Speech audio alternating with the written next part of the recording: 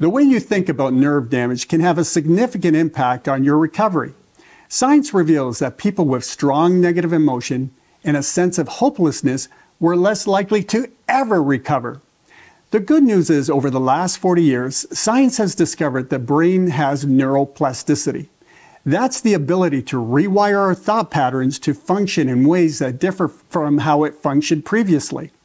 Research shows during the healing process, it's vital to maintain a positive outlook to produce more serotonin, a neurotransmitter that creates a feeling of well-being and calm. Also, maintaining a positive outlook decreases systemic inflammation and assists with the delivery of more oxygen and critical nutrients to the nerves. To learn the 8 steps that I use to help my patients rewire their brains to lay the foundation for healing success, watch our video, Rewire Your Brain for Nerve Repair.